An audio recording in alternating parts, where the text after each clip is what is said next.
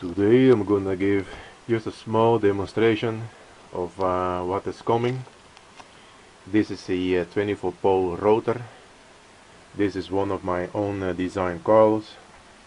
It is not connected, as you can see all the belts are loose now.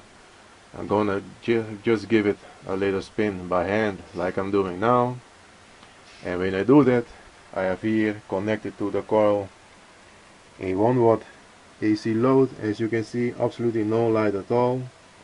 The rotor is spinning. Then I'm gonna take this research over here, put it over here, and as you can see I have lighting. Let me give it a good spin. No lights. Gonna try to, here's a reed switch in my hand, there's a light, there's a rotor turning. Gonna put the reed switch around about here. As you can see,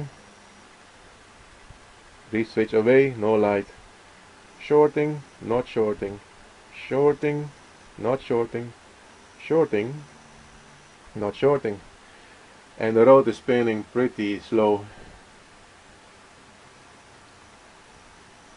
Still a little bit of light. It's almost stopped now. Gonna do it one more time. A little bit of spin. Gonna short it now. No shorting, no light. Shorting, light. No shorting.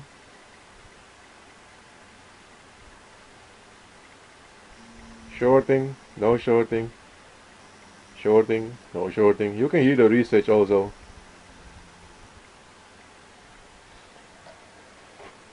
So I know maybe some of you are saying, yeah, okay, so what?